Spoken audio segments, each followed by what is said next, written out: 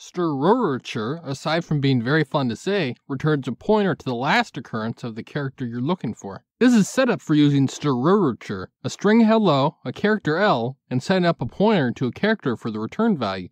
Then you do return val equals strrchr and pass in the string hello and the character L.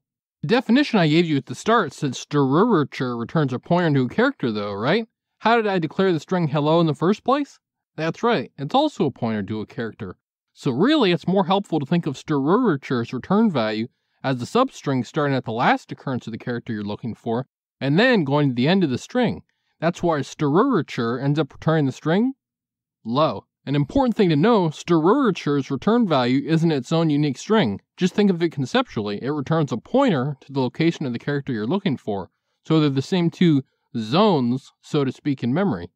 If you found this video helpful so far, I would appreciate it if you hit the like button.